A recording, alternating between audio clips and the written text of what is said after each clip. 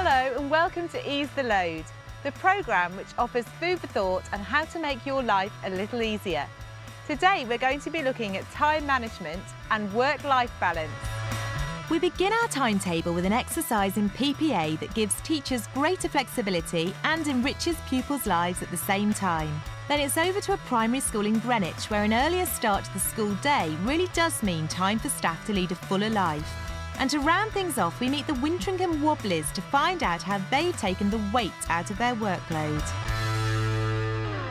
Planning is a massive part of the job for any teacher, but there never seem to be enough hours in the day to plan for everything. A PPA initiative at Langley Junior School in Plymouth means that time is definitely on the teacher's side.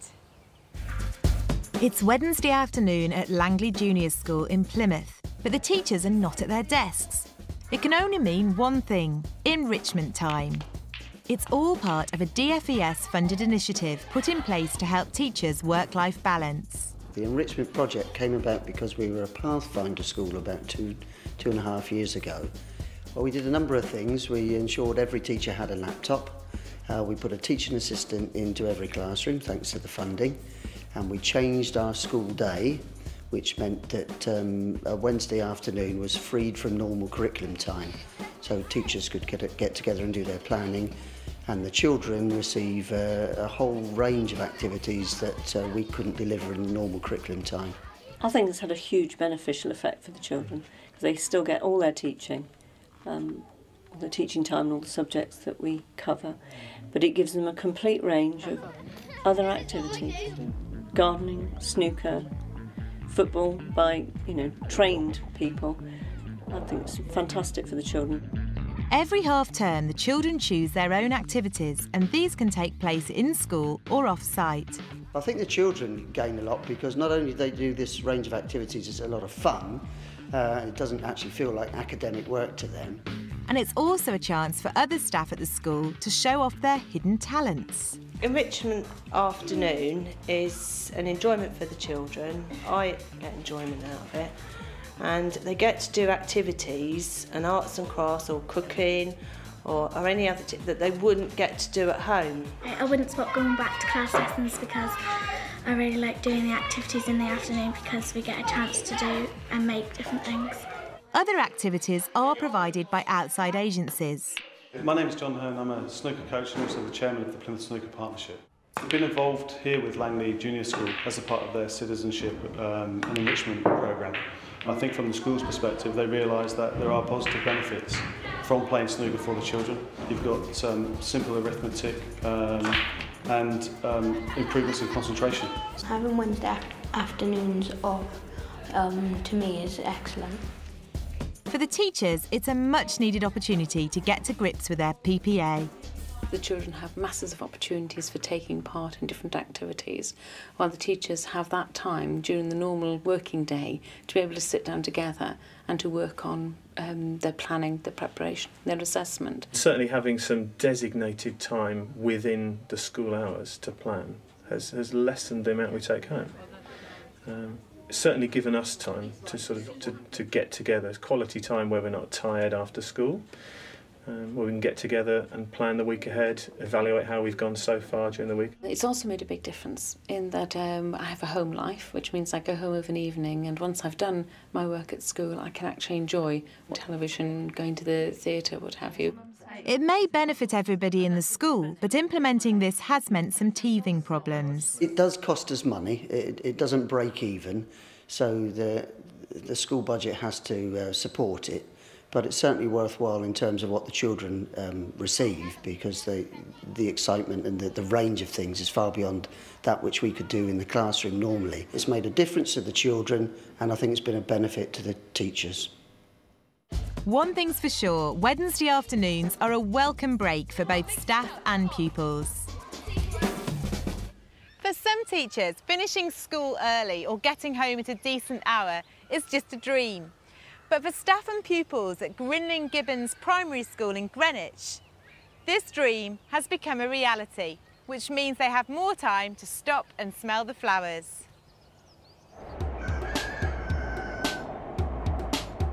Welcome to Grinling Gibbons School in South London.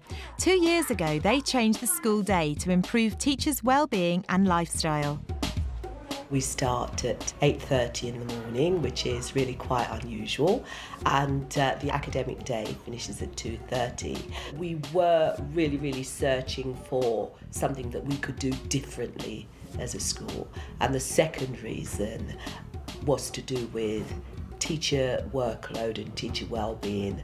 We wanted them to miss the rush hour, and we felt that the easiest thing to have a look at what would happen if we started half an hour earlier. There was nothing really special about the process apart from filling in the innovation order form to the satisfaction of the DFES, that we were still fulfilling the requirement of statutory education for the children. From a teacher's point of view, being in the classroom, I think having the day this way makes a massive difference to your life after school, really.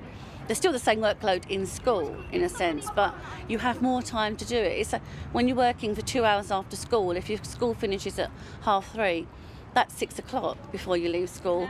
For 2 hours for us, it's still 5 o'clock. You're home by 6. You feel that you have more of an evening. It's not a shorter day, it's just a timing of the school day that's different, has really eased our workload in the evening, yeah. At home, that's for sure. The main benefit for teachers, I believe, is the feel-good factor, that you're actually finishing earlier, having more of the day, more of the sunshine hours. Jonathan Wren has been teaching at the school for 2 years. I remember being at my first school and quite often leaving at 6 o'clock, and I'd come home and be really just feel completely exhausted. I tended to find that I was doing loads and loads of work in the evening. I was always kind of having to take a lot of stuff back, whereas now I tend to take less stuff home with me. I'm doing an MA, so that's been really helpful for me in kind of going to seminars and things like that. I think it's quite innovative and unusual solution, which hopefully other schools might well take on board. The change in school times has also impacted on the children's education. Because their longest part of the day, where they're in class and focused, is from 8:30 till 10:30. And any teacher, I think, realises that that is, in fact, the best time for children to work when they come in first thing in the morning. They're fresh, they're focused. There have been benefits across the whole school community.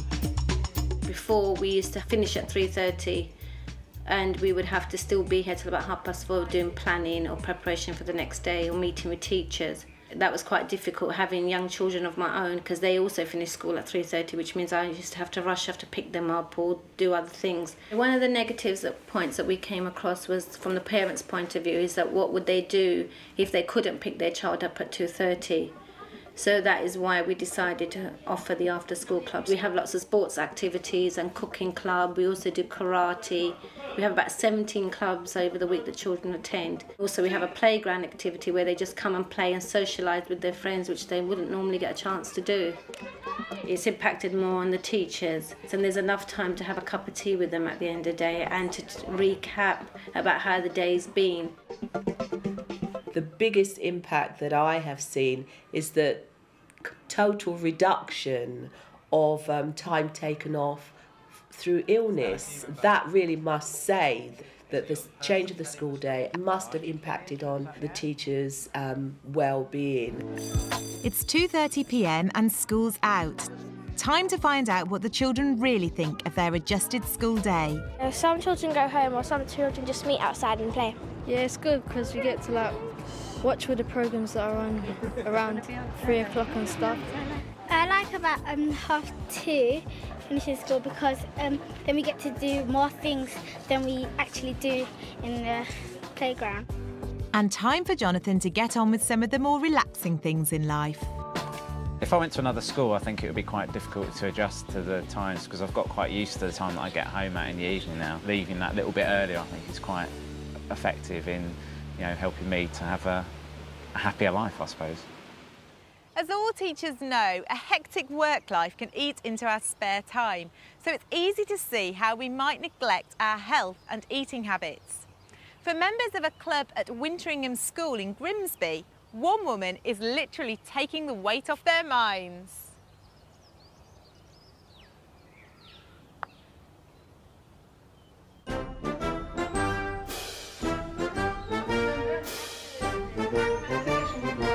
This is Kathy Mason, Health and Welfare Officer at Wintringham School in Grimsby.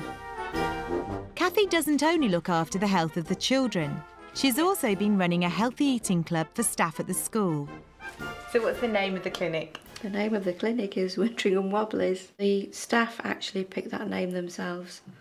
They came to me and said, we want to be called Wintringham Wobblies. To be honest, when I first heard the name, I just burst out laughing because I thought, we're all wobbly, we're wobbling around school anyway. What do they learn? They learn what is healthy eating when they come here. The club has been running for 2 years for people who may not be able to address weight issues due to their workload. One of the critical problems for us all really is that we get swept up on the tide of work and children, and we don't leave sufficient time for ourselves to actually take the break, eat properly and exercise, and it can be a priority that gets pushed to the bottom of the list instead of being at the top. Teaching assistant Julie Common has benefited from the club.